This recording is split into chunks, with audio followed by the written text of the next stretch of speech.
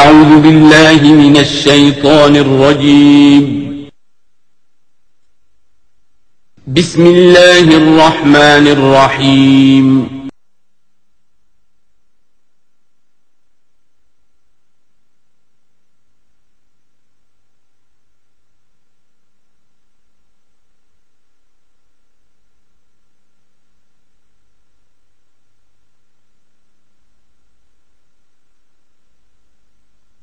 فاعوذ باللہ من الشیطان الرجیم بسم اللہ الرحمن الرحیم ان تجتنبوا کبائر ما تنہون عنہ نکفر عنکم سیئاتکم وندخلکم مدخلا کریما ولا تتمنوا ما فضل اللہ به بعضکم علی بعض للرجال نصیب مما اکتسبوا وللنساء نصیب مما اکتسبن واسألوا اللہ من فضلہ ان اللہ کان بکل شیء علیما صدق اللہ العظیم۔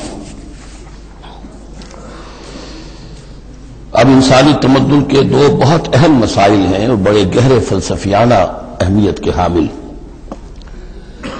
پہلا مسئلہ ہے گناہوں کے بارے میں کہ ان میں تقسیم ہے کبائر اور صغائر کی۔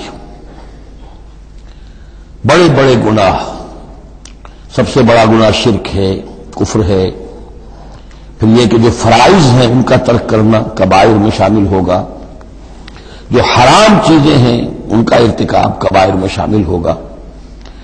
ایک ہے چھوٹی چھوٹی کوتاہیاں جو ہو جاتی ہیں، آداب میں ہو جاتی ہیں، یا اور جو بھی باریک احکام ہیں ان میں کہیں کوتاہی ہو گئی ہے، یا بغیر کسی ارادے کے کہیں کسی کی بات ایسی کہہ بیٹھے ہیں کہ جو غیبت کے حکم میں آ گئی ہے، ارادہ نہیں تھا لیکن بات نکل گئی ہے، وغیرہ وغیرہ۔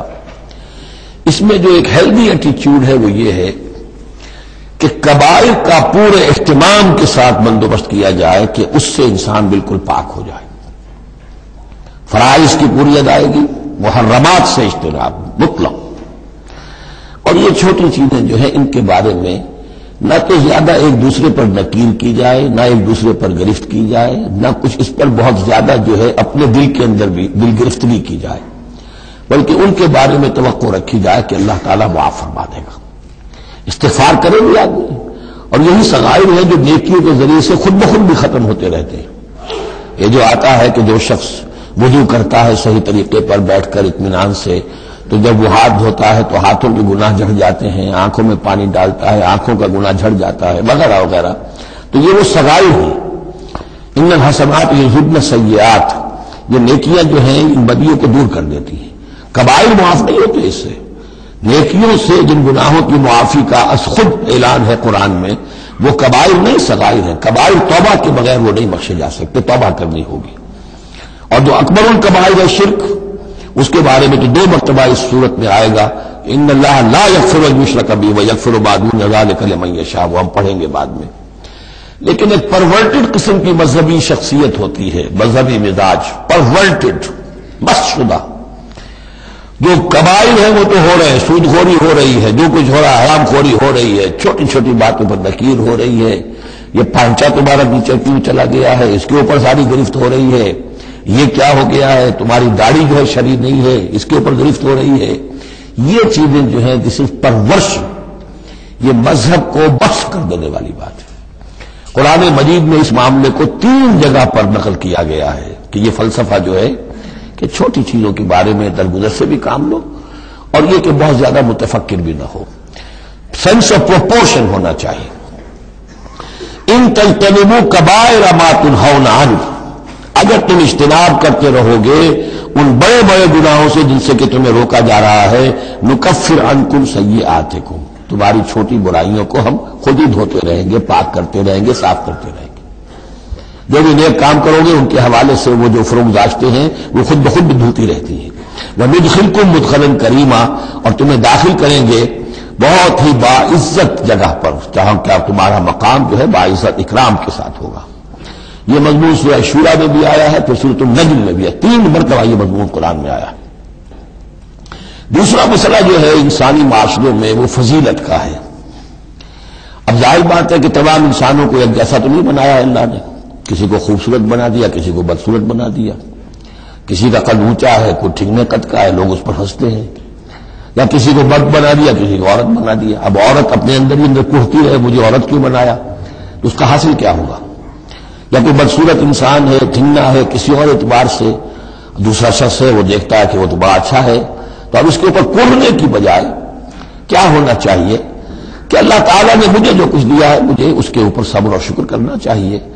اور جو فضل ہے کسی اور چیز میں بھی ہو سکتا ہے، میں نیکی میں آگے بڑھ جاؤں، میں خیر کے کاموں میں آگے بڑھ جاؤں، میں علم میں آگے بڑھ جاؤں، تو یہ چیزیں جو ہیں انسان دوسری چیزوں سے اپنی ان کی تلافی کر لے، بجائے اس کے کہ ایک نیگیٹو اس کی سائیکالوجی ڈیولپ ہوتی چلی جائے، کوڑنا اور اندر ہی اندر جھوکے رہنا، جس سے کہ پھر طرح طرح کی جو ذہنی بیماریاں پیدا ہوتی ہیں انہی کانفلکٹس کی وجہ سے، انہی فرسٹریشنز کی وجہ سے مینٹل بیلنس آدمی لوز کر بیٹھتا ہے. تو اس کی بجائے دیکھیے کس قدر عمدہ تعلیم دی جا رہی ہے. وَلَا تَتَمَنَّوْا مَا فَضَّلَ اللَّهُ بِهِ بَعْضَكُمْ عَلَىٰ بَعْضٍ، اور تمنا نہ کیا کرو اس شے کی کہ جس کے ذریعے سے اللہ نے تم میں سے بعض کو بعض پر فضیلت دے دی ہے. اب اللہ کی دی ہوئی فضیلت ہے، اس میں آپ تمنا کریں، اور دوسری طرف یہ کہ اس میں حسرت ہو جائے. اب اس میں خاص طور پر جو مسئلہ ہے انسانوں میں، جو آج کا سب سے بڑا مسئلہ ہے دنیا میں، جیسا کہ میں نے بتایا ایکسپلائٹ کیا جا رہا ہے، مساوات مرد و زن. اب یہ بھی ایک فضیلت ہے، کسی کو اللہ نے مرد بنایا، کسی کو عورت بنایا. اب پہلی بات یہ بتائی جا رہی ہے للرجال نصیب مما اکتسبوا، مردوں کے لیے حصہ ہے اس میں سے کہ جو وہ کمائیں گے، وللنساء نصیب مما اکتسبن، اور عورتوں کے لیے حصہ ہے اس میں سے جو وہ کمائیں گی. یعنی جہاں تک نیکیوں کا معاملہ ہے، بدیوں کا معاملہ ہے، خیرات کا معاملہ ہے، حسنات کا معاملہ ہے یا سیئات کا معاملہ ہے، اس میں بالکل ایکویلٹی ہے. مرد نے نیکی کمائی اس کے لیے، عورت نے نیکی کمائی اس کے لیے، اس میں برابری ہے. عورت نیکی میں مرد سے آگے نکل جائے. اتنے مرد ہوں گے کروڑوں کہ جو رشک کریں گے حضرت خدیجہ کی کے مقام پر کہ جو ان کا نمایاں ہوگا قیامت کے دن، یا حضرت عائشہ یا حضرت فاطمہ کا مقام، تو وہ عورتیں تھیں اور مرد ہوں گے بڑے بڑے، لیکن یہ کہ ان کی خاک کو بھی نہیں پہنچ سکیں گے. تو یہ ہے کہ اس میں تسلیم کرے آدمی، تسلیم و رضا کہ جو بھی اللہ نے مجھے بنا دیا اور مجھے دیا ہے، اب مجھے اس میں بہتر سے بہتر کرنا ہے. یہ میرا شاکلہ تو اللہ کی طرف سے آ گیا ہے، کل یعمل علی شاکلتہ، اور جو ہم پڑھ چکے سورہ بقرہ میں کہ لا یکلف اللہ نفسا الا وسعہا، وسع جو ہے وہ اللہ نے بنا دی ہے. تو اب اس آیت کو بھی غلط کوٹ کیا جاتا ہے کمائی کے لیے کہ عورتیں بھی کما سکتی ہیں. دیکھیے لکھا ہوا نصیب مما اکتسبن، ان کے لیے حصہ اس کمائی میں سے جو انہوں نے کیا. اچھا کمائی سے مراد یہ سمجھ لیجیے قرآن مجید میں سے ایک جگہ ایسی ہے سورہ بقرہ میں جو ہم پڑھ چکے ہیں جہاں کسب کا لفظ آیا ہے معاشی جدوجہد اور معاشی کمائی کے لیے. باقی پورے قرآن میں کسب آتا ہے اعمال کے لیے، کسب حسنات، کسب سیئات، بدیاں کمانا، بھلائیاں کمانا، کسب اس کے لیے. اور دلیل اس کی یہاں کیا ہے مما اکتسبنا نصیب. اگر تو ایک عورت نے کمائی کی ہے، تنخواہ 10,000 کی ہے تو 10,000 میں سے 2,000 تو نہیں ملے گا اسے، باقی 8,000 شوہر مل جائے گا. تو نصیب مما اکتسب نہیں ہے وہ. تو اگر کسی کی واقعی کوئی کام کرتی ہے خاتون، اگر کوئی اس میں حرام پہلو نہیں ہے، پیشہ جو ہے وہ بھی شریفانہ ہے، اس میں جو بھی آداب ہیں پردے کے، سطر کے، حجاب کے، وہ بھی ملحوظ رکھے ہوئے، ٹھیک ہے. تو جو کمائی اس کی پوری اس کی ہوگی، اس کا حصہ تو نہیں ہوگا. اعمال میں البتہ آیا ہے کہ اعمال میں جو ہے مختلف اعمال کے مراتب ہوتے ہیں، کتنا خلوص نیت کتنا تھا، آداب کتنے ملحوظ رکھے. یہ ہم سورہ بقرہ میں حج کے ذکر میں بھی پڑھ چکے ہیں کہ ان لوگوں کے لیے بھی نصیب مما کسبوا، جو انہوں نے کمایا ہوگا اس میں سے حصہ ملے گا. تو یہاں پر یہ نیکی اور بدیوں کا تذکرہ ہے. یعنی جہاں تک مورل لیول ہے اس میں عورت اور مرد برابر ہیں. ہیومن ڈگنیٹی، ہیومن آنر اس میں برابر ہے، مورل لا برابر ہے. لیکن یہ ہے کہ باقی جو معاشرتی ذمہ داریاں ہیں اور ان کے حوالے سے جو تقسیم کار اللہ نے رکھی ہے اس کے اعتبار سے فرق ہے. اب اس فرق کے ساتھ اگر عورت کو کنسائی نہ کرے اور وہ کرتی رہے اور مرد کے بالکل برابر ہونے کی کوشش کرے تو فساد کا سارا معاملہ جو ہے اس معاشرے کا وہ فساد کے نظر ہو جائے گا. واسألوا اللہ من فضلہ، اور اللہ سے اس کا فضل تلاش کرو. اے اللہ تو نے مجھے اس معاملے میں کم رکھ دیا ہے، اے اللہ مجھے اس معاملے کے اندر تو مجھے ہمت دے، میں ترقی کروں. تو اللہ تعالیٰ بہت سے لوگوں کو کسی اور پہلو سے نمایاں کر دیتا ہے. ان اللہ کان بکل شیء علیما، یقیناً اللہ تعالیٰ ہر شے کا علم رکھتا ہے. وَلِكُلٍّ جَعَلْنَا مَوَالِيَ مِمَّا تَرَكَ الْوَالِدَانُ وَالْأَقْرَبُونَ. اب آخر میں پھر ایک مرتبہ جو ہے قانون وراثت کی اہمیت کو دیکھیے اور ہر ایک کے لیے ہم نے مقرر کر دیے ہیں حصے وراثت میں جو بھی چھوڑتے ہیں والدین یا رشتہ دار۔ والذین عقدت ایمانکم، ایک نیا مسئلہ یہ پیدا ہو گیا تھا کہ ایک دوستی ہوتی ہے، بھائی چارہ ہوتا ہے، یا مدینے میں حضور نے مسلمانوں کو بھائی بھائی بنا دیا تھا، ایک انصاری ایک مہاجر بھائی، تو کیا ان کا وراثت میں حصہ ہے؟ نہیں، یہ وراثت میں حصہ منہ بولے بھائیوں کا نہیں ہے، منہ بولے بیٹے کی کوئی حیثیت نہیں شریعت میں، منہ بولے بھائی کا کوئی حصہ نہیں ہے۔ ہاں اپنی زندگی میں تمہیں والذین عقدت ایمانکم، جن کے ساتھ تمہارا کوئی معاہدہ ہوا ہے، کوئی دوستی ہوئی ہے، فآتوہم نصیبہم، انہیں ان کا حصہ دے دیا کرو، یعنی اپنی زندگی میں ان کے ساتھ جو بھلائی کرنا چاہو، کوئی ہبہ کرنا چاہو اپنی وراثت میں سے بھی، اپنی وراثت میں سے وصیت کرنا چاہو، یہ کر سکتے ہو، لیکن جو کہ قانون وراثت میں طے ہو گیا ہے، لا وصیت لوارث، پھر وارث کے لیے کوئی وصیت بھی نہیں، اور وہ یہ کہ بہرحال وراثت میں حقدار کوئی اور نہیں ہوگا سوائے اس کے کہ جس کو اللہ نے مقرر کر دیا ہے۔ ان اللہ کان علی کل شیء شہیدا، یقیناً اللہ تعالی ہر چیز پر گواہ ہے۔ اب آئی ہے وہ آیت اصل میں کانٹے دار آیت جو ہے، جو عورتوں کی حلق سے بہت مشکل سے اترتی ہے، کانٹا بن کر اٹک جاتی ہے۔ الرجال قوامون علی النساء، یہ تمہید تھی ساری، ایک سورہ بقرہ میں تمہید آ چکی تھی، علیہن لہن مثل الذی علیہن بالمعروف وللرجال علیہن درجہ، یہ کہہ کے بات چھوڑ دی۔ آگے آئے لا تتمنوا ما فضل اللہ بعضهم علی بعض، اور مزید اس کے لیے ذہنی جو ہے تیاری کر دی۔ اب آ رہی ہے وہ چیز جو چبھنے والی چیز ہے۔ الرجال قوامون علی النساء، مرد عورتوں پر حاکم ہے، یہ میں ترجمہ زور دے کر رہا ہوں۔ یہ قامہ جو ہے، قامہ جب علا کے ساتھ آئے گا تو کچھ اور معنی ہوں گے، قامہ بے کے ساتھ آئے گا کچھ اور معنی ہوں گے۔ قامہ بے کسی شے کو قائم کرنا، کونوا قوامین بالقسط، اسی سورہ مبارکہ میں یاد آ جائے گی، کونوا قوامین بالقسط، عدل کو قائم کرنے والے بن کر کھڑے ہو جاؤ۔ قامہ علا، کسی کے اوپر سر پر مسلط ہونا، یہ ہے گویا کہ ایک درجہ حاکمیت ہے۔ گھر کے ادارے میں حاکم ہونے کی حیثیت مرد کو حاصل ہے۔ سربراہ خاندان جو ہے وہ مرد ہے، عورت نہیں ہے۔ عورت کو بہرحال اس کے ساتھ ایک وزیر کی حیثیت سے کام کرنا ہے، یہ ہے اس کا اصل رول۔ اسی لیے میں بیان کر چکا ہوں کہ وہ جو نسیان کا معاملہ تھا، اللہ تعالیٰ نے اس کے اندر چونکہ یہ سیکنڈ رول پلے کرنا ہے اسے یقیناً اس کے جذبات کو جو زیادہ ٹھیس پہنچنے کا امکان رہے گا۔ آدمی کو ہر انسان، مرد بھی چاہتا ہے میری بات چلے، عورت چاہتی ہے میری بات چلے۔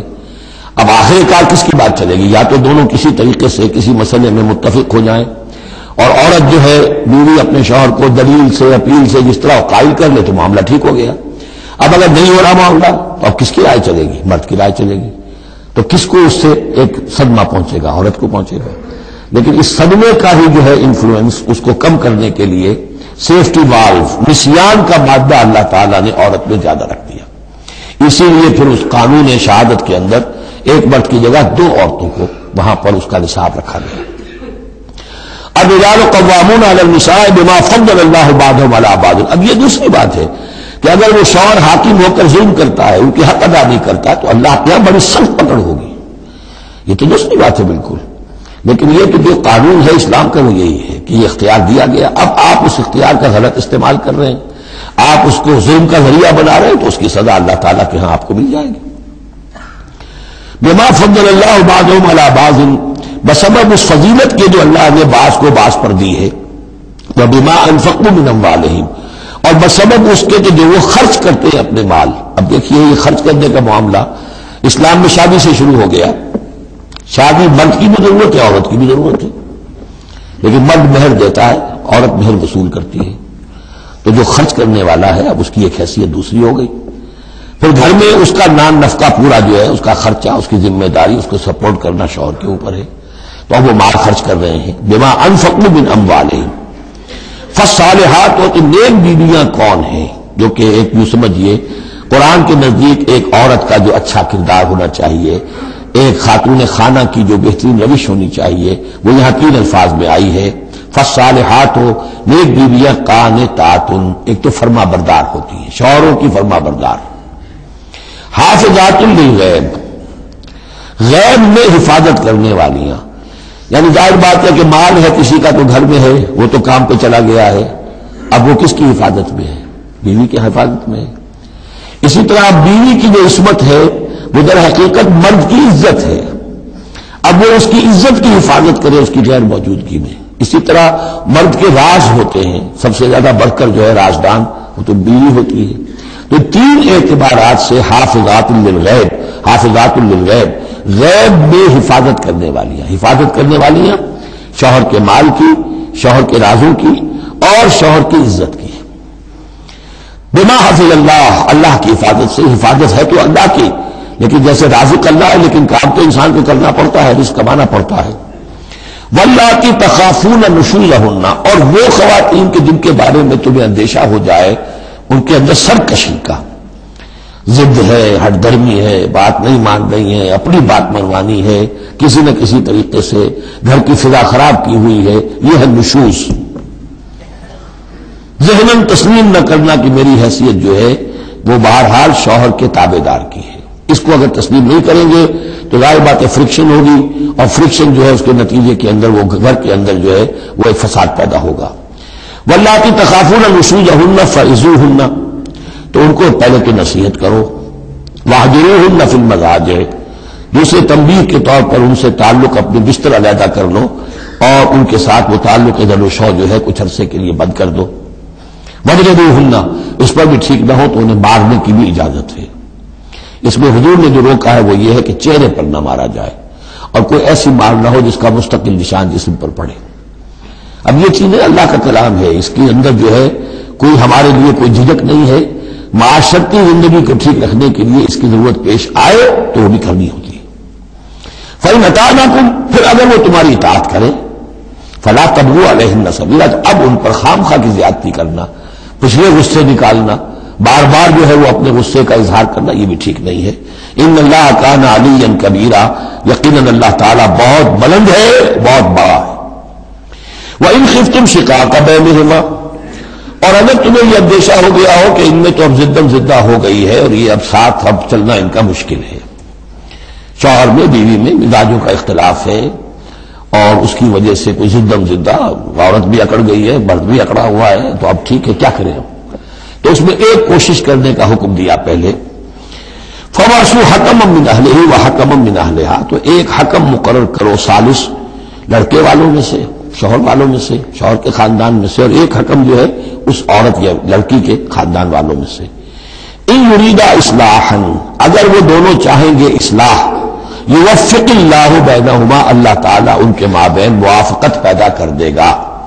لیکن ان یریدا میں مراد دونوں ہو سکتے ہیں، یعنی ایک تو یہ کہ اگر واقعتاً شوہر اور بیوی جو ہے چاہتے ہیں کہ موافقت ہو جائے، ہوتا ایسا ہے کسی وقت جو ہے وہ نفسیاتی گرہ ایسی بن جاتی ہے کہ وہ بھی چاہتا ہے کہ معاملہ درست ہو جائے، وہ بھی چاہتی ہے کہ درست ہو جائے، لیکن اب یہ کہ اب اس میں گرہ ایسی پڑ گئی ہے، مقطع میں آ پڑی ہے سکون دسترانہ بات کہ اب اس میں کسی طریقے سے مسئلہ حل نہیں ہو رہا، تو حکمین آ جائیں گے تو وہ بات کو گرہ کھولیں گے، ادھر سے کچھ سنیں گے، ادھر سے سنیں گے، کچھ اس کی وضاحت ہوگی، ادھر کی وضاحت ہوگی تو ہو جائے گا۔ اور ایک یہ بھی ہو سکتا ہے کہ اس سے مراد حکمین ہو کہ اگر حکمین پوری سی کوشش کریں گے تو اللہ تعالیٰ ان کے مابین موافقت پیدا کر سکتا ہے۔ میرا رجحان پہلی رائے کی طرف زیادہ ہے۔ ان اللہ کان علیما خبیرا، یقیناً اللہ تعالیٰ بہت علیم اور خبیر ہے۔ اب جیسا کہ اس سے پہلے بھی سورہ بقرہ میں بھی جو اہل کتاب کے ساتھ بنی اسرائیل کے ساتھ میثاق لیا گیا تھا تو اس میں جو چیزیں آئی تھیں وہ یوں سمجھیے امہات شریعہ، دین کی بنیادیں کیا تھیں۔ ہم نے معاہدہ لیا تھا اللہ کے ساتھ شرک نہیں کرو گے، والدین کے ساتھ نیک احسان کرو گے، قرابت داروں کے ساتھ وغیرہ وغیرہ۔ اب یہ دوسرا مقام آ رہا ہے کہ شریعت کے اندر کیا چیزوں ہیں جو اہم تر ہیں جن کو سامنے رکھنا چاہیے معاشرتی سطح پر۔ سب سے پہلی بات وَاعْبُدُوا اللَّهَ وَلَا تُشْرِكُوا بِهِ شَيْئًا، پہلا حق اللہ کا ہے، اللہ کی بندگی اور پرستش کرو، اس کے ساتھ کسی کو شریک نہ ٹھہراؤ۔ نمبر 2 وَبِالْوَالِدَيْنِ إِحْسَانًا، یہ 4 مقامات قرآن میں ہیں جہاں اللہ کے حق کے فوراً بعد والدین کے حق کا تذکرہ ہے۔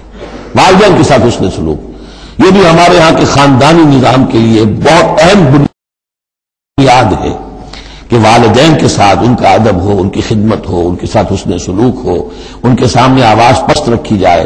بڑی تفصیل سے سورہ بنی اسرائیل میں یہ بات آئے گی لیکن یہ کہ یہ ہمارے معاشرے میں خاندان کے استحکام کی یہ بھی ایک بہت اہم بنیاد ہے۔ وہ بالکل قرابت داروں کے ساتھ، والیتامى والمساکین، اور یتیموں کے ساتھ اور مسکینوں کے ساتھ، والجار ذی القربى، اور وہ ہمسایہ جو قرابت دار بھی ہو۔ پہلے عام طور پر محلے ایسے ہی ہوتے تھے کہ قبیلہ ایک جگہ رہ رہا ہے، رشتہ داری بھی ہے، ہمسائے بھی ہے۔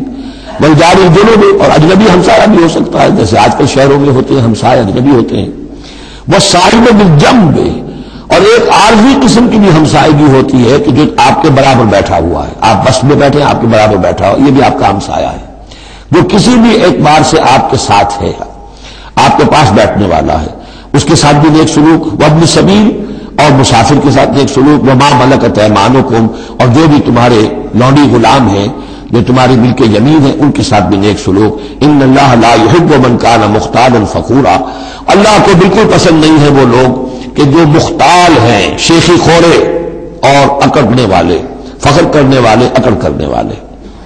الذین یبخلون ویامرون الناس بالبخل، جن میں یہ شیخی خوری ہوتی ہے، اکڑ ہوتی ہے، پھر وہ بخیل بھی ہوتے ہیں، اس لیے کہ عام طور پر تو انہیں اپنا جو تکبر ہوتا ہے وہ دولت کے برابر ہوتا ہے، انہیں معلوم ہے ہمارے پاس دولت ہے، تو ظاہر بات ہے دولت اگر وہ خرچ کر دیں گے اور دولت جو ہے نہیں رہے گی تو عزت نہیں رہے گی۔ جو کہ بخل کرتے ہیں وہ یامرون الناس بالبخل، اور لوگوں کو بھی نیکی بخل کا حکم دیتے ہیں، کیونکہ جب لوگ دیکھتے ہیں کہ یہ لوگ بڑا خرچے کے اندر کمی کرتے ہیں تو انہیں اندیشہ ہوتا ہے کہ یہ ہمیں ملامت کریں گے، تم بڑے بخیل ہو، تو اس سے پہلے ہی کیوں نہ کہو بابا اس طرح نہ کیا کرو، تم خام کا پیسے اڑاتے ہو، کچھ نہ کچھ بچا کے رکھا کرو اور وقت پہ کام آئے گا، تو بجائے اس کے کہ آپ کو کوئی ڈیفنس لینا پڑے پہلے ہی آفنس لیجیے۔ تو یامرون الناس بالبخل، وہ لوگوں کو بھی بخلی کا مشورہ دیتے ہیں کہ عقل کے ناخن لو۔ وَيَكْتُمُونَ مَا آتَاهُمُ اللَّهُ مِنْ فَضْلِهِ، اور وہ چھپاتے ہیں اس کو جو اللہ نے انہیں اپنے فضل میں سے دیا ہے۔ دولت ظاہر ہوگی تو کوئی سائل سوال کر بیٹھے گا، یعنی اچھا مسکین صورت بنائے رکھو کہ ان کے اوپر تو شاید خود 2 وقت کے فاقے ہیں، اب ان سے میں کیا ان کے سامنے ہاتھ دراز کروں۔ وَأَعْتَدْنَا لِلْكَافِرِينَ عَذَابًا مُهِينًا، اور ایسے کافروں کے لیے ہم نے بڑا اہانت آمیز عذاب تیار کر رکھا ہے۔ وَالَّذِينَ يُنْفِقُونَ أَمْوَالَهُمْ رِئَاءَ النَّاسِ، اور اس سے بھی آگے بڑھ کر وہ لوگ ہیں برائی کے اندر، شناعت کے اندر، کہ جو خرچ کرتے ہیں مال لوگوں کو دکھانے کے لیے۔ وَلَا يُؤْمِنُونَ بِاللَّهِ وَلَا بِالْيَوْمِ الْآخِرِ، اور وہ حقیقت میں ایمان نہیں رکھتے نہ اللہ پر نہ یوم آخر پر۔ وَمَن يَكُنِ الشَّيْطَانُ لَهُ قَرِينًا فَسَاءَ قَرِينًا، تو ایسے لوگ گویا کہ شیطان کے ساتھی ہیں، تو جن کا ساتھی شیطان ہو گیا ہو تو وہ تو بہت ہی برا ساتھی ہے۔ ماذا وماذا علیہم، کیا ہو جاتا ان پر، کیا قیامت ٹوٹ پڑتی ان پر۔ لو آمنوا باللہ والیوم الآخر، اگر وہ ایمان ہی لے آتے سچے دل سے، صدق کے دل سے اللہ پر اور یوم آخر پر۔ وانفقوا مما رزقهم اللہ، اور خرچ کرتے کھلے دل کے ساتھ اس میں سے جو اللہ نے انہیں دیا ہے۔ وکان اللہ بہم علیما، اور اللہ تعالیٰ ان سے اچھی طرح واقف ہے۔ ان اللہ لا یظلم مثقال ذرۃ، یقیناً اللہ تعالیٰ کسی پر ذرے کے برابر بھی، ذرے کے ہم وزن بھی ظلم نہیں کرے گا۔ لا یظلم مثقال ذرۃ وَإِن تَكُ حَسَنَةً يُضَاعِفْهَا، اگر نیکی ہوگی وہ ذرہ عمل کا جو ہے نیکی کا ہے اسے دگنا کرے گا، بڑھائے گا، بڑھوتری کرے گا۔ وَيُؤْتِ مِن لَّدُنْهُ، نہ صرف اس کو بڑھا کر دے گا واپس بلکہ اور اپنے پاس سے یؤتِ مِن لَّدُنْهُ أَجْرًا عَظِیمًا، خاص اپنے خزانے فضل سے مزید بہت بڑا اجر دے گا۔ اب یہ آیت جو آ رہی ہے آیت نمبر 41 سورہ مبارکہ کی، یہ بڑی اہم ہے، یہ وہ شہادت علی الناس سے متعلق ہے جو سورہ بقرہ میں یہ مضمون آیا تھا کہ اے مسلمانوں تمہیں اب شہداء علی الناس بنایا گیا، جیسے کہ نبی تم پر شہید تھے یا نبی نے تم پر شہادت دی ہے۔ نبی قیامت کے دن کھڑے ہو کر کہیں گے اے اللہ میرے پاس جو دین آیا تھا میں نے انہیں پہنچا دیا تھا، اب یہ ذمہ دار ہیں، they are responsible for their attitude and conduct. تو یہ بات تمہیں کہنی ہے قیامت کے دن کھڑے ہو گئے اللہ ہم نے اپنے زمانے کے لوگوں تک تیرا دین پہنچا دیا تھا، اب اس کے بعد جو بھی طرز عمل ہے یہ جواب دیں۔ ایسا نہ ہو کہ الٹا وہ ہمارے اوپر مقدمہ کرے کہ اللہ ان بدبختوں نے ہمیں نہیں پہنچایا، یہ خزانے کے سانپ بن کر بیٹھے رہے۔ تو یہ تو ایک رخ ہے اس کا، لیکن یہ کہ جس کے ذمے یہ ڈیوٹی لگ گئی ہو، واقعہ یہ ہے کہ اس کے لیے تو ایک بہت بھاری یوں سمجھیے کہ بوجھ ہے اس پر۔ اب اس کا جو ہے نقشہ کھینچا جا رہا ہے قیامت کے دن کیا ہوگا۔ فَكَيْفَ إِذَا جِئْنَا مِن كُلِّ أُمَّةٍ بِشَهِيدٍ، تو کیا ہوگا اس دن، کیا صورتحال ہوگی جس دن کے ہم ہر امت میں سے ایک شہید کھڑا کریں گے۔ کون؟ ان کا نبی اور رسول، جس نے ان کو دعوت پہنچا دی. وَجِئْنَا بِكَ عَلَىٰ هَٰؤُلَاءِ شَهِيدًا، اور اے نبی آپ کو ہم لائیں گے ان پر گواہ بنا کر. یعنی آپ کو کھڑے ہو کر کہنا ہوگا، جس کو کہ ہمارے تصور میں کہتے ہیں، ہمارے اصطلاح میں پروزیکیوشن وٹنس. عدالت خدا بندی کا پروزیکیوشن وٹنس کون ہے؟ نمبر 1 پروزیکیوٹر کون ہے؟ نبی. اے اللہ تیرا پیغام جو پہنچا تھا میں نے پہنچا دیا تھا. Now they are accountable responsible. تو اس کے کیا معنی ہوئے؟ اپنی ہی قوم کے خلاف گواہی آ گئی نا. اعلیٰ کا لفظ یہاں بھی نوٹ کر لیجیے، اعلیٰ ہؤلاء شہیدا. اعلیٰ ہمیشہ مخالفت کے لیے آتا ہے. ہم توقع میں ہیں کہ ہمیں تو شفاعت ملے گی میٹھی میٹھی، یہاں کڑوا معاملہ ہے. اے اللہ یہ بدبخت ہے جنہیں میں دین دے کر گیا تھا، ان کا کام تھا دین پھیلانا، انہوں نے خود دین کو چھوڑ دیا. تو نبی شفاعت کریں گے، نبی مقدمہ قائم کریں گے. وقال الرسول یا رب ان قوم اتخذوا هذا القرآن مہجورا، اور کہیں گے رسول کہ اللہ میری اس قوم نے قرآن کو ترک کر دیا تھا. اس آیت کے بارے میں ایک واقعہ بھی ہے کہ ایک مرتبہ حضور صلی اللہ علیہ وسلم نے حضرت عبداللہ ابن مسعود سے کہا کہ مجھے قرآن سناؤ. انہوں نے عرض کیا حضور آپ کو سناؤں؟ آپ پر تو نازل ہوا ہے. فرمایا ہاں لیکن مجھے کسی دوسرے سے سن کر کچھ اور حظ حاصل ہوتا ہے، لطف آتا ہے. سورہ نساء انہوں نے پڑھنی شروع کی، شروع سے لے کے پڑھتے جا رہے ہیں. ظاہر بات ہے کہ حضور بھی سن رہے ہیں، باقی اور صحابہ بھی ہوں گے، اور حضرت عبداللہ ابن مسعود کی گردن نیچی ہے، پڑھ رہے ہیں. جب اس آیت پر پہنچے فَكَيْفَ إِذَا جِئْنَا مِن كُلِّ أُمَّةٍ بِشَهِيدٍ وَجِئْنَا بِكَ عَلَىٰ هَٰؤُلَاءِ شَهِيدًا، تو حضور نے فرمایا حسبک حسبک، بس کرو بس کرو. اور عبداللہ ابن مسعود نے سر اٹھا کر دیکھا تو حضور کی آنکھوں سے آنسوؤں کی لڑیاں چل رہی تھیں. اپنی قوم کے خلاف مجھے گواہی دینی ہوگی.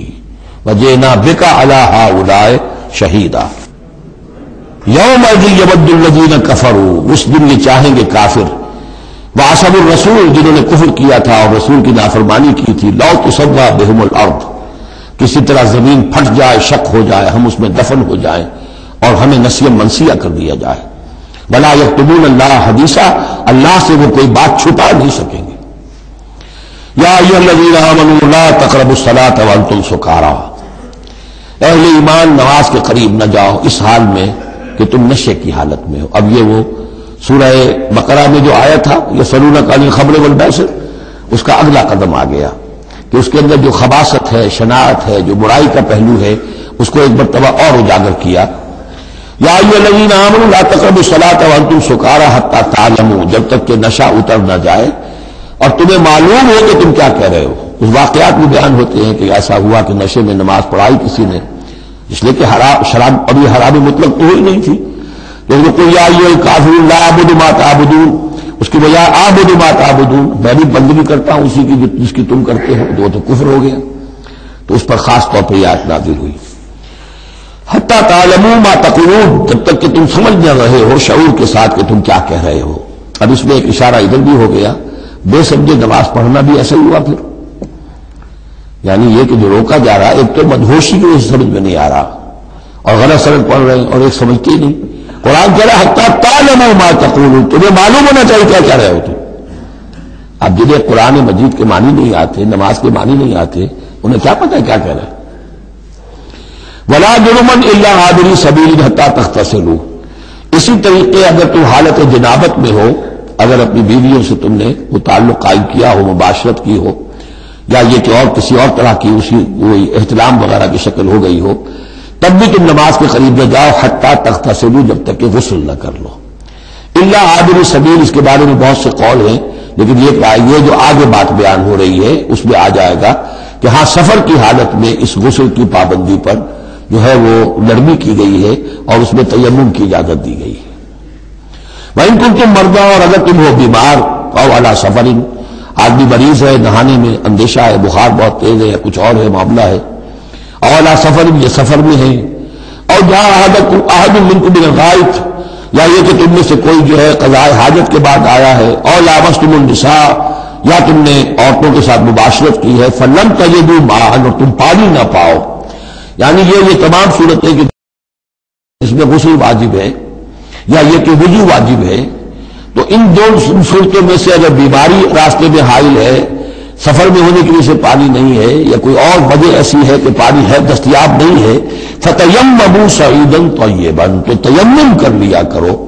لیکن تیمم کا جیسا کہ ہم پہلے پڑھ چکے ہیں، میں نے بتایا تھا کہ قصد کرنا تیمم. فتیمموا صعیدا طیبا، پاک مٹی کا اس کا قصد کرو. فامسحوا بوجوہکم وایدیکم، اور پھر اپنے چہروں کو اور اپنے ہاتھوں کو اس سے بسا کر لو، بل لو. ان اللہ کان عفوا غفورا، یقیناً اللہ تعالی عفو ہے، بہت معاف کرنے والا. اب یہاں تک تو یہ سلسلہ آپ نے دیکھ لیا. 43 آیات ہیں کہ جن میں وہی انداز ہے سورہ بقرہ کے، شریعت کے احکام مختلف گوشوں میں مختلف پہلوؤں سے. عبادات کے ضمن میں تیمم آ گیا، اسی طریقے سے وراثت کا قانون آ گیا، اور جو جنسی انارکی ہے معاشرے میں نہ پیدا ہونے پائے، ڈسپلن ہو، ضبط نفس ہو، ایک ستھرا معاشرہ ہو، اچھا ایک خاندانی نظام ہو، اس کے لیے کیا احکام ہیں وغیرہ وغیرہ. اب یہاں تھوڑا سا خطاب آ رہا ہے بہت مختصر اہل کتاب کے بارے میں. الم تر الی الذین اوتوا نصیبا من الکتاب، کیا تم نے دیکھا نہیں ان لوگوں کی جانب جنہیں حساب کتاب میں سے ایک حصہ دیا گیا تھا.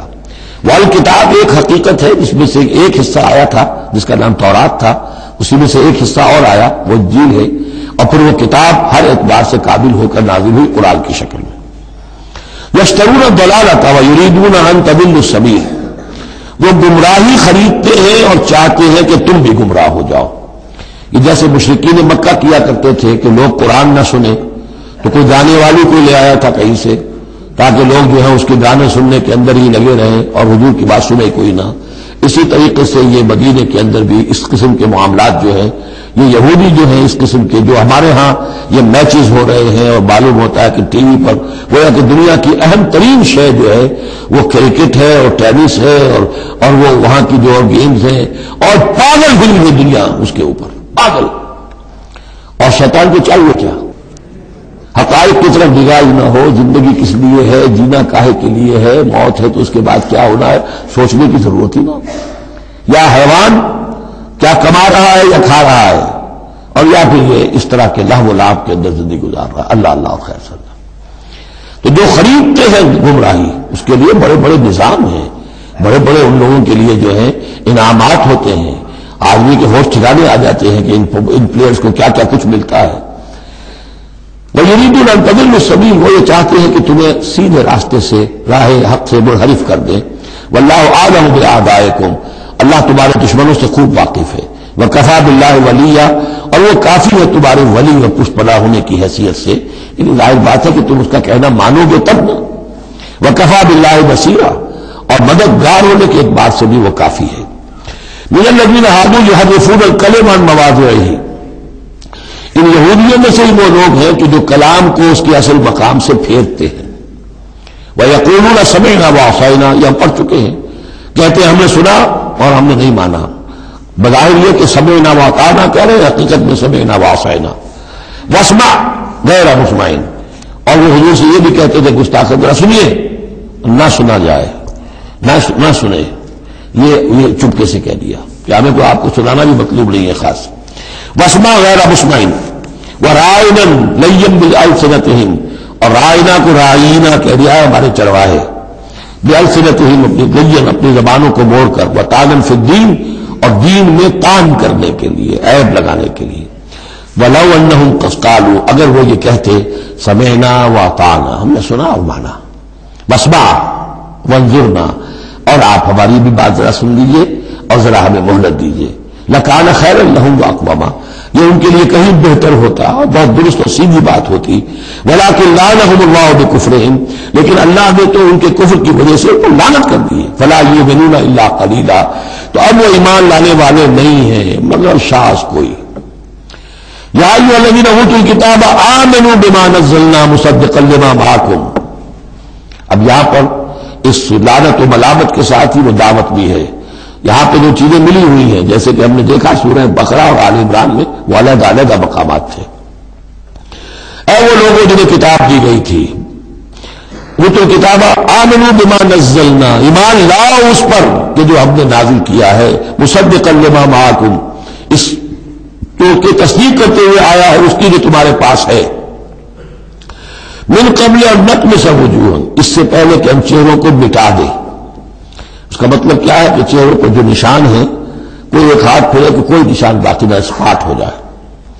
فَنُرُدَّهَا عَلَىٰ أَدْبَارِهَا، پھر ان کو ان کی پیٹھوں کی طرف موڑ دیں، چہرہ پیچھے اور گدی سامنے، جیسے کہ اصحاب سبت کے ساتھ ان کو بندر بنا دیا یا انہیں خنزیر کی شکل بنا دی۔ تو فرمایا اور نلعنہم کما لعنا اصحاب السبت، یا ہم ان پر وہ لعنت کر دیں جو اصحاب سبت پر ہم نے کی تھی۔ یہ تفصیل آئے گی سورہ اعراف میں، لیکن واقعہ اجمالاً جو ہے سورہ بقرہ میں آ چکا ہے۔ وَكَانَ أَمْرُ اللَّهِ مَفْعُولًا، تو اس سے پہلے پہلے تم ایمان لے آؤ، ورنہ اللہ کا معاملہ جو ہے وہ تو ہو کر رہنا ہے۔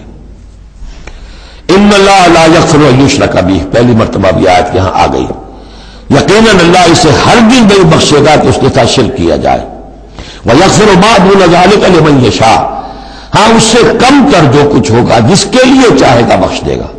یہ بھی کھلا لائسنس نہیں ہے کہ آپ سمجھے باقی سب گناہ معاف ہو ہی جائیں گے، لیکن اس کی امید دلائی ہے کہ اللہ تعالیٰ باقی تمام گناہوں کے بغیر توبہ کے بھی معاف کرنے کا ایک امکان دے رہا ہے، لیکن یہ شرک جو ہے اس کے معاف ہونے کا کوئی امکان نہیں۔ وَمَن يُشْرِكْ بِاللَّهِ فَقَدِ افْتَرَىٰ اِثْمًا عَظِيمًا، اور جو اللہ تعالیٰ کے ساتھ شرک کرتا ہے اس نے جو بہت بڑا طوفان باندھا ہے۔ اللہ تو ایک اللہ ہے، اس کے ساتھ جس کا بھی آپ تذکرہ کرتے ہیں جھوٹ ہے، افتراء ہے، بہتان ہے، اور اس کے سوا کچھ نہیں۔ أَلَمْ تَرَ إِلَى الَّذِينَ يُزَكُّونَ أَنفُسَهُم، کیا تم نے دیکھا نہیں ان لوگوں کو جو اپنے آپ کو بہت اعلیٰ سمجھتے ہیں، پاک سمجھتے ہیں؟ یہ وہی جو فلسفہ میں بیان کر چکا ہوں کہ یہودی سمجھتے ہیں کہ we are the chosen people of the lord. سورہ مائدہ میں آ جائے گا نحن ابناء اللہ واحباؤہ، ہم تو اللہ کے بیٹوں کی طرح ہیں بلکہ اس کے بہت ہی چہیتے ہیں، لاڈلے۔ اور دوسرے جو ہے گوئنز اور جینٹائلز، یہ تو دیکھنے میں انسان نظر آتے ہیں، حقیقت میں حیوان ہیں، گندے لوگ ہیں۔ ان کو تو جس طرح کھاؤ، لوٹو، گسوٹو، ان کو جس طریقے سے دھوکہ دو، ان کو بائی ہوک بائی کروک جو بھی ان سے استحصال ہو، جس طرح بھی کر سکو کرو۔ ان کے بارے میں تو لیس علینا فی الامیین سبیل، ان کے بارے میں ہم پر کوئی گرفت ہے ہی نہیں، ہم سے کوئی محاسبہ ہوگا ہی نہیں۔ جیسے ہرن ہے، پھر رہا ہے، آپ نے شکار کیا، کھا لیا، کون پوچھے گا آپ سے؟ اسی طرح یہ انسان نما حیوان ہے، جو چاہو کرو ان کے ساتھ۔ بل اللہ یزکی من یشاء، یہ تو اللہ تعالیٰ ہی پاک کرتا ہے جس کو چاہتا ہے۔ ولا یظلمون فتیلا، یہ تمہارے کہنے سے تم پاک نہیں ہو جاؤ گے، اونچے نہیں ہو جاؤ گے، اعلیٰ عرفہ نہیں ہو جاؤ گے۔ ہاں ظلم نہیں کیا جائے گا ان پر کچھ بھی، فتیل کے برابر بھی۔ دھاگا، فتیل اصل میں کہتے ہیں کہ جو آپ نے دیکھا ہوگا آج کے تو کھجوریں کھاتے ہیں تو کھجور کی گٹھلی کے ساتھ ایک چھوٹا سا دھاگا لگا ہوتا ہے کہ جس سے بقیہ کھجور کے ساتھ اس کا تعلق ہوتا ہے، وہ گٹھلی کی ناف کے ساتھ سمجھ لیجئے، وہ فتیل ہے۔ اب ظاہر بات ہے کہ اس زمانے میں جو چھوٹی سی چھوٹی چیزیں لوگوں کے مشاہدے میں آتی تھی تو کسی چیز کے چھوٹے ہونے کے لیے مثال وہیں سے لی جا سکتی تھی۔ انظر کیف یفترون علی اللہ الکذب، دیکھو کیسے یہ لوگ اللہ پر جھوٹ باندھ رہے ہیں۔ وکفیٰ بہ اسما مبینا، اور یہی گناہ کافی ہے، یعنی ان کی گرفت کے لیے اور ان کے عذاب دینے کے لیے یہی ایک بات کافی ہے جو انہوں نے گھڑ لی ہے۔ الم تر الی الذین اوتوا نصیبا من الکتاب، کیا تم نے دیکھا نہیں ان لوگوں کو جنہیں کتاب میں سے ایک حصہ دیا گیا تھا؟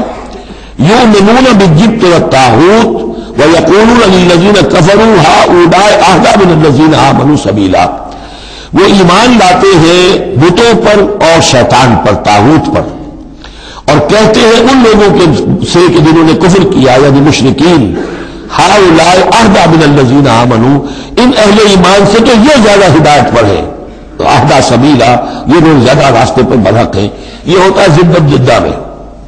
اب ظاہر بات ہے، معلوم تھا کہ محمد اور ان کے ساتھی صلی اللہ علیہ وسلم ورضی اللہ عنہم وہ کن کن چیزوں میں ان سے مشابہ تھے۔ توحید ہے، ایمان بالآخرہ ہے، موسیٰ کے ماننے والے ہیں، تورات کے ماننے والے، لیکن جب زدم زدہ آتی ہے تو کہتے ہیں یہ مشرک بھی بہتر ہے مسلمانوں سے، تو ان کا دین بہتر ہے، یہ تو گویا کہ بالکل ہی کسی حیثیت ان کی ہے ہی نہیں۔ اور اس میں ظاہر بات ہے کچھ کہہ بیٹھتے ہو، ہاں جی آخر آپ کے بتوں میں بھی کچھ نہ کچھ تو ہے نا، لیکن یہ کہ مسلمانوں کے پاس تو کچھ بھی نہیں، یہ تو سرے سے خالی۔ یؤمنون بالجبت والطاغوت ویقولون للذین کفروا هؤلاء أهدىٰ من الذین آمنوا سبیلا أولئک الذین لعنهم اللہ، یہ وہ لوگ ہیں جن پر اللہ نے لعنت فرما دی ہے۔ ومن يلعن الله فلن تجد له نصيرا، اور جس کو اللہ نے لعنت کر دی ہو اب تم اس کے لیے کوئی مددگار نہیں پاؤ گے۔ ام لهم نصیب من الملک، کیا ان کا کوئی حصہ ہے اختیار میں، بادشاہت میں؟ یعنی یہ تقسیم کر لی ہے کہ یہ سب کچھ ہمارے لیے ہے، باقی انسان جو ہیں وہ گوئنز ہیں، جنٹائلز ہیں، یہ کس اختیار سے کیا؟ ان کے پاس اختیار ہے یہ انسانوں میں یہ تقسیم و تفریق۔ ام لهم نصیب من الملک، بادشاہی جو ہے، مالک الملک اللہ ہے، کیا انہیں کوئی اختیار ہے؟ ان کو اس سے ملا ہوا ہے ان کے پاس؟ فَإِذَا لَا يُؤْتُونَ النَّاسَ نَقِيرًا، اگر ایسا کہیں ہوتا تو یہ کسی ایک انسان کو تل کے برابر بھی کوئی شے دینے کو تیار نہ ہوتے اگر ان کا اختیار ہوتا۔ ام یحسدون الناس علی ما آتاہم اللہ من فضلہ، کیا یہ حسد کر رہے ہیں لوگوں سے اس پر کہ جو اللہ تعالیٰ نے انہیں اپنے فضل میں سے عطا کر دیا ہے؟ قرآن عطا کر دیا امیین نے، آخری نبی بھیج دیا امیین نے جنہیں حقیر سمجھتے تھے، اب اس پر حسد ہے، اس کی آگ میں جل رہے ہیں۔ ام یحسدون الناس علی ما آتاہم اللہ من فضلہ فقد آتینا آل ابراہیم الکتاب والحکمت وآتیناہم ملکا عظیما، جو ہم نے آل ابراہیم کی نسل کو عطا فرمائی کتاب بھی، حکمت بھی، اور انہیں بہت بڑی حکومتیں بھی دی۔ یعنی تمہیں بھی اگر ملی تھی تو ابراہیم کی نسل ہونے کے ناطے سے ملی تھی، کتاب ملی، تورات ملی، انجیل ملی، تو یہ بھی دوسری نسل ہے، یہ بھی تو اسی ابراہیم کی نسل ہے۔ آتینا آل ابراہیم الکتاب والحکمت، ہاں بنی اسرائیل کو کتاب علیحدہ ملی، حکمت علیحدہ ملی، تورات علیحدہ تھی، انجیل علیحدہ تھی، اور یہاں کتاب اور حکمت ایک ہی جگہ پر قرآن میں اللہ نے جمع کر دی ہے بتمام و کمال، اور ایک ہی جگہ پر جمع۔ وآتیناہم ملکا عظیما، تو جیسے ان کو ملک عظیم دیا تھا اب ہم ان مسلمانوں کو اس سے بڑا ملک دیں گے۔ یہ سورہ نور میں مضمون آئے گا لَيَسْتَخْلِفَنَّهُمْ فِي الْأَرْضِ كَمَا اسْتَخْلَفَ الَّذِينَ مِنْ قَبْلِهِمْ، ہم لازماً ان اہل ایمان کو دنیا میں وہ حکومت اور خلافت عطا کریں گے جیسے پہلوں کو عطا کی تھی۔ وَمِنْهُمْ مَنْ آمَنَ بِهِ وَمِنْهُمْ مَنْ صَدَّ عَنْهُ، تو ان میں سے کوئی وہ بھی ہیں جو ایمان لے آئے ہیں یا لے آئیں گے، جن کے دلوں میں کچھ رمق ہے، اور ان میں وہ بھی ہیں جو رک گئے ہیں، کھڑے رہ گئے ہیں، ہٹ گئے ہیں۔ وَكَفَىٰ بِجَهَنَّمَ سَعِيرًا، اور ایسے لوگوں کے لیے ان کو پھونکنے کے لیے بڑکتی ہوئی آگ کافی ہے۔ ان الذین کفروا بآیاتنا سوف نصلیہم نارا، یقیناً وہ لوگ جو ہماری آیات کا کفر کریں گے ایک وقت آئے گا کہ ہم نصلیہم نارا، انہیں آگ میں جھونک دیں گے۔ کلما نضجت جلودہم بدلناہم جلودا غیرہا، جب بھی اور جیسے بھی ان کی کھالیں جلدیں جھلس جائیں گی، جل جائیں گی، ہم انہیں نئی کھالیں دے دیں گے، نئی جلدیں دے دیں گے، لیذوقوا العذاب، تاکہ وہ عذاب کا مزہ چکھتے رہیں۔ اب یہ بھی ایک بہت بڑی میڈیکل حقیقت ہے کہ جو اصل حس ہے پین کی وہ کھال ہی میں ہے، اندر جو ہے چاہے وہ ہمارے مسلز ہیں ان کے اندر جلن کی ہوگی لیکن احساس نہیں ہوگا اس کا۔ اصل جو ہے احساس جلن کا، چٹکی ہے، کوئی اور تکلیف ہے، کانٹا چبھا ہے، اور یہ ساری چیزیں جو بھی ہیں اس کا سارا احساس جو ہے سینسیٹیو جو ہے وہ اسکن ہے۔ تو اسکن چونکہ ان کے لیے تکلیف کا موجب ہو رہی ہے، اسکن جل گئی، اب انہیں نئی اسکن دی جائے گی۔ بدلناہم جلودا غیرہا، اس کے سوا اور کھال دے دی جائے گی تاکہ وہ سوزش مسلسل رہے، وہ جلن کا احساس برقرار رہے، اس میں کمی نہ ہو۔ لیذوقوا العذاب، تاکہ وہ عذاب کا مزہ چکھتے رہیں۔ ان اللہ کان عزیزا حکیما، یقیناً اللہ تعالیٰ زبردست ہے، کمال حکمت والا۔ والذین آمنوا وعملوا الصالحات، وہی سائملٹینیس کنٹراسٹ، جب جہنمیوں کا تذکرہ ہوا ہے تو اہل جنت کا تذکرہ بھی ہے، اور وہ لوگ جو ایمان لائے جنہوں نے نیک عمل کیے، سندخلہم جنات تجری من تحتہا الانہار، ان قریب انہیں ہم داخل کریں گے ان باغات میں جن کے دامن میں ندیاں بہتی ہوں گی، خالدین فیہا ابدا، اور وہ رہیں گے ان میں ہمیشہ ہمیش۔ لہم فیہا ازواج مطہرۃ، ان کے لیے اس میں ہوں گی بڑی پاک باز بیویاں، وندخلہم، اور ہم انہیں داخل کریں گے ظلا ذلیلا، ایسی ٹھنڈی چھاؤں، گہری چھاؤں کے اندر ہم انہیں داخل کریں گے۔ ذل اور ذلیل، بہت ہی ٹھنڈی چھاؤں۔ یہاں اب وہ ختم ہوا حصہ کہ جو اہل کتاب کی طرف روح سخن اور خطاب تھا، اب پھر مسلمانوں سے ان اللہ یامرکم ان تؤدوا الامانات الی اہلھا، اور یہ دو تین آیتیں نہایت اہم ہیں قرآن مجید کی۔ سارا اسلام کا سیاسی، قانونی، دستوری نظام اس میں ہے۔ ان اللہ یامرکم ان تؤدوا الامانات الی اہلھا، پہلی بات تو یہ اللہ تمہیں حکم دیتا ہے کہ امانات سپرد کرو اس کے اہل لوگوں کو. فَإِذَا حَكَمْتُمْ بَيْنَ النَّاسِ أَن تَحْكُمُوا بِالْعَدْلِ، اور جب لوگوں کے درمیان فیصلہ کرو تو عدل سے فیصلہ کرو. پہلی بات یہ ہے کہ جو بھی آپ سیاسی نظام بناتے ہیں، انتظام کرتے ہیں، اس میں منصب ہوتے ہیں، منصبوں کی پھر ذمہ داریاں ہوتی ہیں تو اختیارات بھی ہوتی ہیں. اس کو دیکھ کر دینا چاہیے کہ کون اہل ہے. یہ کہ برادری کی وجہ سے، رشتہ داری کی وجہ سے، کسی کی دولت کی وجہ سے، کسی کے دھوس کی وجہ سے اگر آپ نے کیا تو خیانت کی ہے. پھر یہ امانت ہے. اس امانت کا استعمال صحیح ہونا چاہیے. عام معنی میں بھی امانت، جو بھی امانت کسی نے کھوائی ہے اسے واپس لوٹانی ہے. لیکن یہاں یہ وہ معاشرتی زندگی اور جو بھی ایک اجتماعی زندگی کی جو اہم اصولوں کی حیثیت سے بات آ رہی ہے کہ تؤدوا الامانات الی اہلھا، جو بھی اہل ہیں اس کی استطاعت اور اہلیت رکھنے والے. Number 2 judiciary. وَإِذَا حَكَمْتُمْ بَيْنَ النَّاسِ أَن تَحْكُمُوا بِالْعَدْلِ. پہلی چیز ہے سیاسی نظام. کس کو امیر بناؤ، امیر المومنین بناؤ، کس کے لیے تم ہیڈ آف دی اسٹیٹ بناؤ، کیا کرو. وہ تو جو بھی نظام ہوگا پہلے تو یہ کہ وہ اہلیت کی بنیاد پر ہو. نمبر 2 جوڈیشری جو ہے وہ مضبوط ہو. اذا حکمتم بین الناس ان تحکموا بالعدل، جب لوگوں کے مابین تم فیصلے کرو تو عدل کے ساتھ کرو. ان اللہ نعم ما یعظکم بہ، یقیناً اللہ تعالیٰ یہ بہت ہی اچھی نصیحتیں ہیں جو تمہیں کر رہا ہے. ان اللہ کان سمیعا بصیرا، یقیناً اللہ تعالیٰ سب کچھ سننے والا، دیکھنے والا ہے. اب تیسری ہے لیجسلیچر. آپ کو معلوم ہے یہ 3 پلرز ہیں ماڈرن اسٹیٹ کے. چوتھا کہہ دیتے ہیں کہ پریس بھی چوتھا پلر ہے، یہ کہنے کی باتیں ہیں، اصل میں تو 3 ہی ہیں.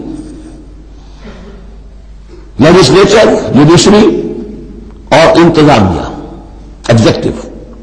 ایگزیکٹو کی پہلی آیت آ گئی، جسے اختیار دینا ہے دیکھ لو کہ اہل ہے کہ نہیں. عدلیہ، اور اب تیسری بات لیجسلیچر.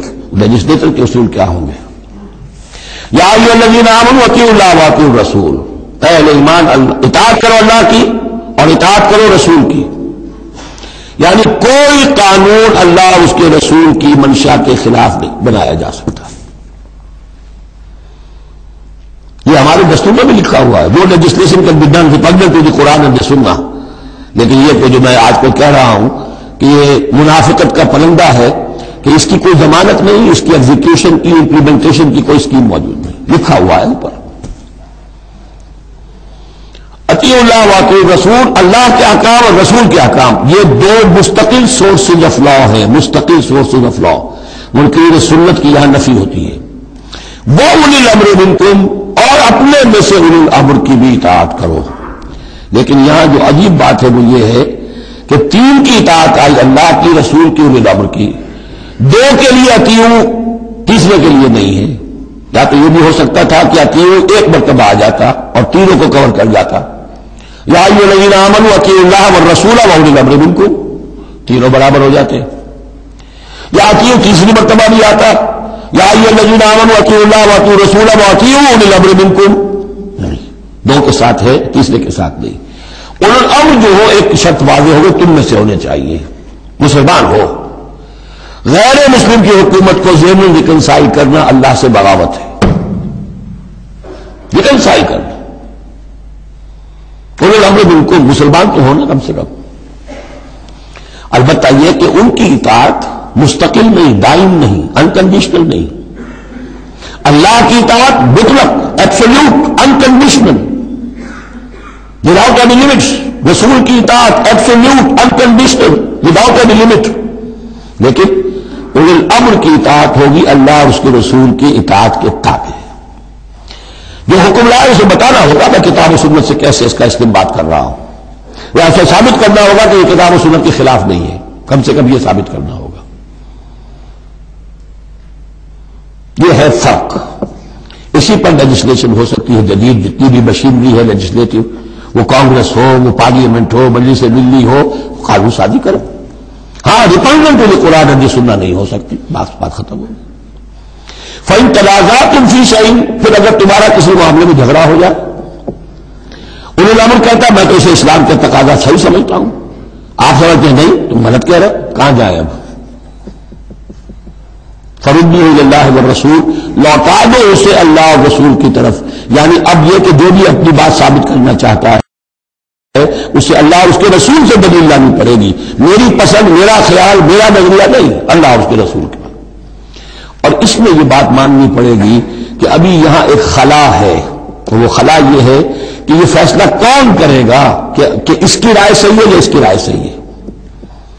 یہ ہے اصل میں آج کی ریاست میں آ کر وہ خلا پر ہو چکا ہے، یہ جوڈیشری کا کام ہے.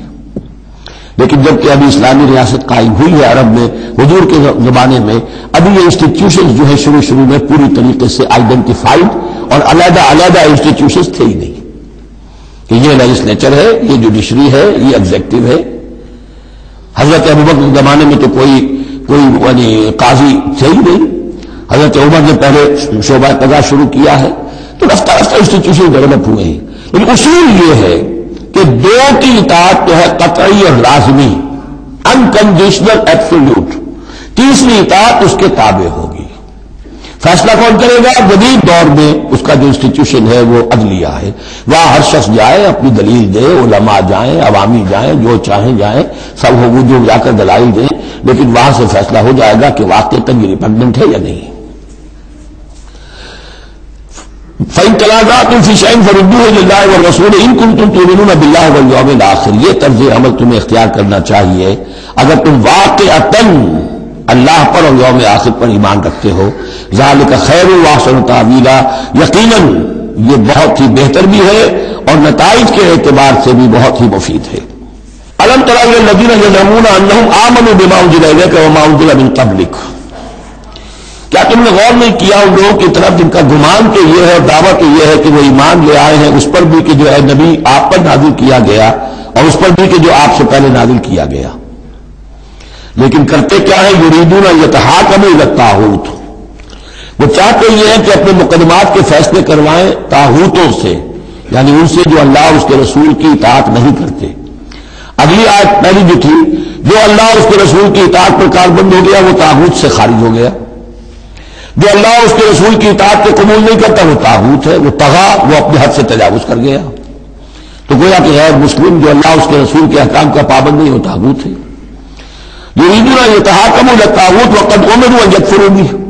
وہ اپنے مقدمات لے کر جاتے ہیں طاغوت کے پاس حالانکہ انہیں حکم دیا گیا ہے کہ ان کا کفر کریں. یعنی ہوتا یہ تھا کہ مسلمان مدینے میں جو منافقین تھے وہ اپنے مقدمات بجائے اس کے کہ حضور کے پاس لائیں. جب یہ دیکھتے تھے کہ ہمارا پلہ گر رہا ہے، حضور کے پاس جائیں گے ہم تو حق کی بات ہوگی، انصاف کی بات ہوگی، تو چلو یہودیوں کی عدالت سے فیصلہ کروا لیں. ایک یہودی کا اور ایک مسلمان کا جھگڑا ہوا اور اس میں یہ مسئلہ اٹھ کھڑا ہوا. وہ یہودی کا تھا چلو محمد کے پاس صلی اللہ علیہ وسلم اس لیے کہ اسے بھی یقین تھا کہ میں حق پر ہوں.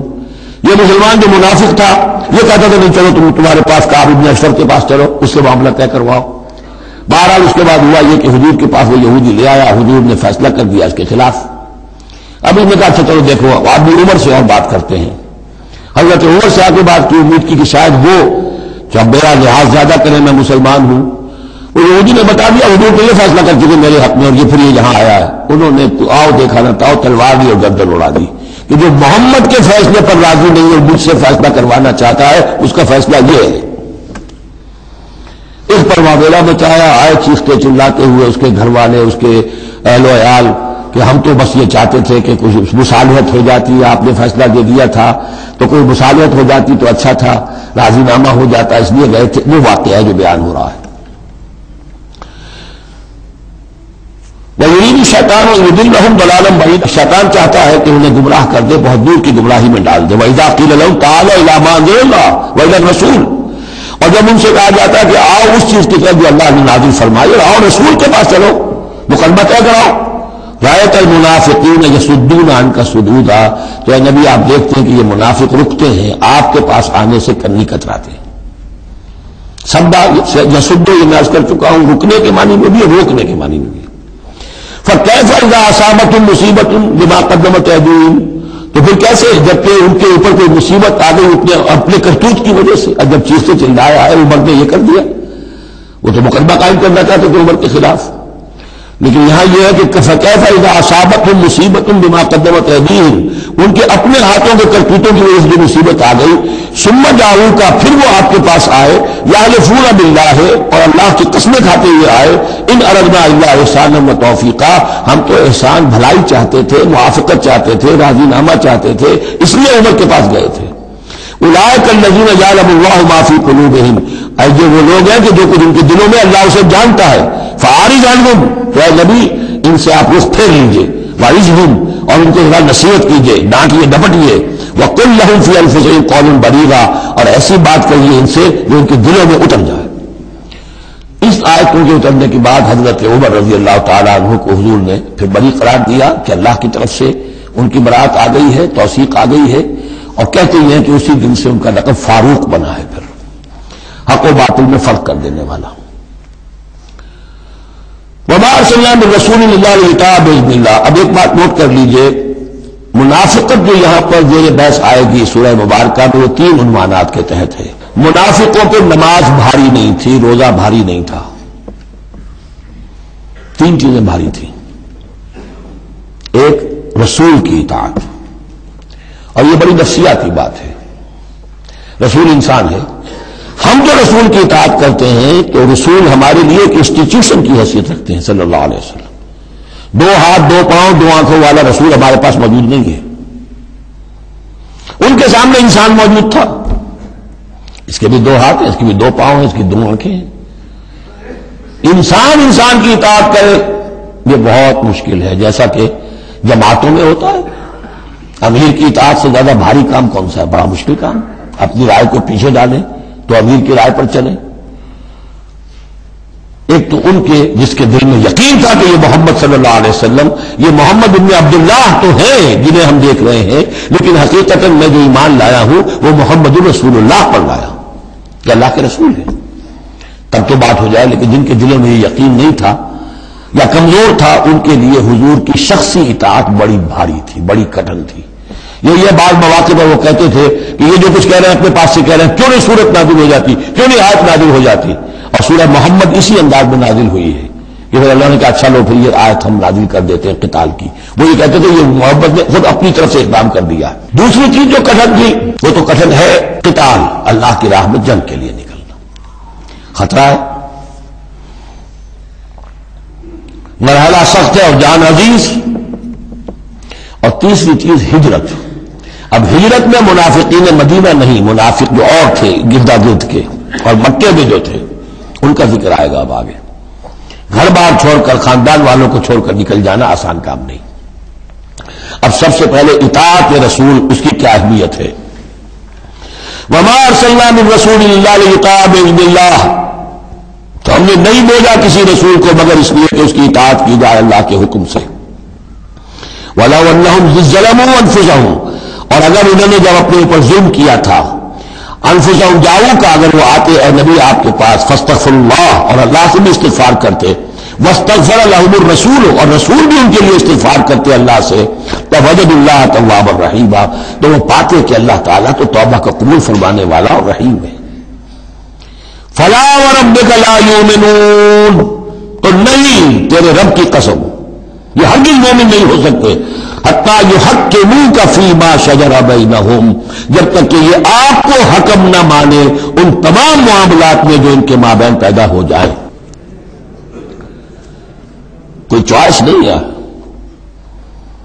جو بھی جھگڑا ہے، جو اختلاف ہے، جو بھی مسئلہ ہے، اس میں آپ کو حکم اگر نہیں مانتے تو تیرے رب کی قسم یہ مومن نہیں ہے۔ یہ انداز دیکھیے، اس کا جلال دیکھیے۔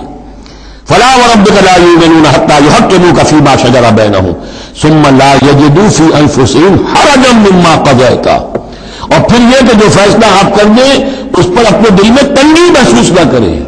اگر قبول بھی کر لیا لیکن کدورت کے ساتھ کیا، دل میں تنگی کے ساتھ کیا، تب بھی مومن نہیں ہے۔ وَيُسَلِّمُوا تَسْلِيمًا، اور سر تسلیم خم کریں جیسے کہ سر تسلیم خم کرنے کا حق ہے۔ بارک اللہ لی و لکم فی القرآن العظیم ونفعنی وإیاکم بالآیات والذکر الحکیم۔